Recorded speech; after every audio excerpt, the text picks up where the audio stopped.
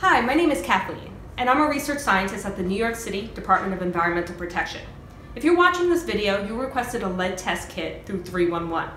You'll receive a package about this size within 5 to 7 days. Just make sure that your mailbox can receive a package about this size. If not, you may receive a slip telling you to go to your local post office to pick it up. So now that you got this package, let's see what's inside.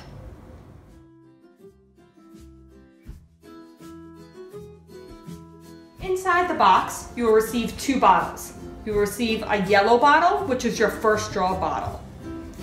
You will receive an orange bottle, which is your second draw bottle. You will also receive a Ziploc bag, and inside the Ziploc bag will be pieces of paper. Your first being your chain of custody form. The second is a step-by-step instructions on how to take the sample. You also receive 2 pieces of brown tape. If you moisten it on the back, it will seal the box. And then last, you will receive a business reply label that you will use to stick back on the box and return the sample back to us.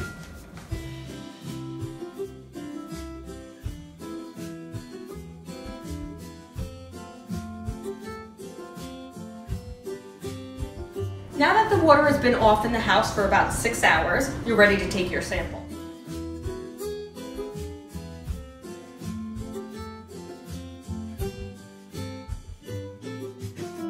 I've selected the kitchen sink. I'm going to prep the area before I take the sample. So I'm going to bring over my bottles. I'm going to bring over a clock, a pen, my chain of custody form that was included in the box, and my step-by-step instructions.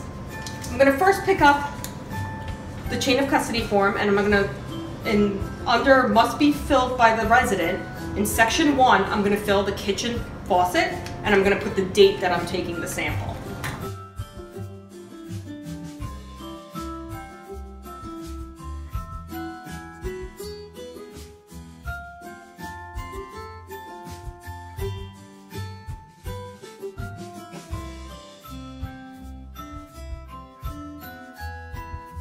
We are now ready to start with step 3 of your instructions, which is taking the first bottle.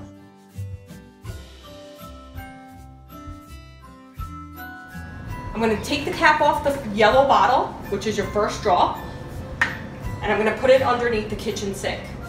Then I'm going to turn on the cold water, and I'm going to fill the bottle all the way to the top.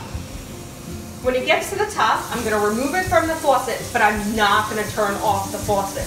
I want this to run for about 1 to 2 minutes. I'm going to put the cap on the yellow bottle, and after I put the cap on, I want to record the date and the time that I took the sample. I'm also going to record the time that I took the sample in step 3 on the chain of custody form under bottle 1. Now the water has been running for about 1 to 2 minutes and you're ready to take your second sample. That means that you are now on step 4 on the instruction sheet, which is your 1 to 2 minute flush. So you're going to pick up your orange bottle, which is your second draw. You're going to take the cap off, and you're going to place it underneath the kitchen faucet. Again, you're going to fill the bottle all the way to the top. When it gets to the top, you can turn off the cold water. You're going to take the cap, and you're going to put it on the orange bottle. Again, you're going to do the same as you did for the first bottle, and I'm going to write the date and the time that I took the sample. I'm also going to write the time that I took the sample on the chain of custody form in section 3. Under bottle 2,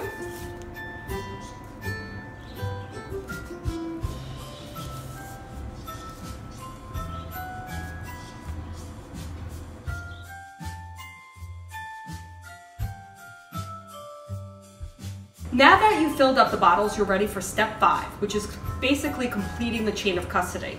We want to make sure that the chain of custody form is filled out correctly.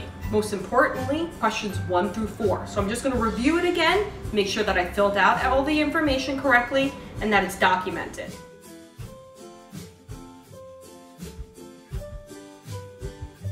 Then questions 5 through 12 are just questions about your building, Just remember not to use a filter when taking the sample. I'm gonna fill them out. If you don't know an answer, that's okay. Just simply select don't know. At the bottom, we just ask that you sign and you date it, and then you're ready to submit your sample.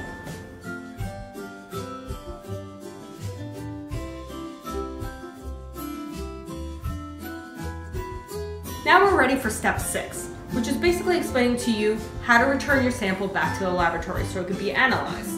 So what I'm gonna do is I'm gonna prepare all my stuff.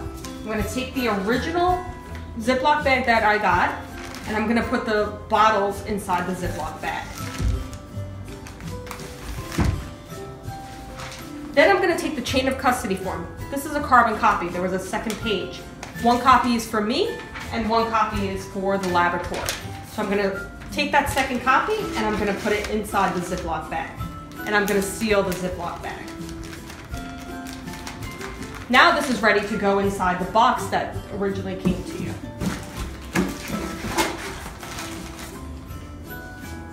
Then I'm gonna take my business reply label.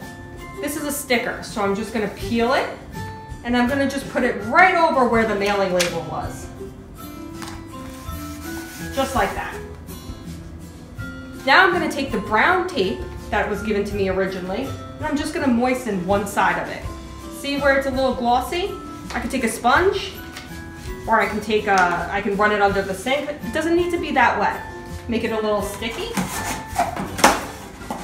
And then I'm gonna close the box and put it right over the top. This is actually strong enough to hold your bottles. Just make sure that you wet it enough. And now I'm ready to bring this to the post office.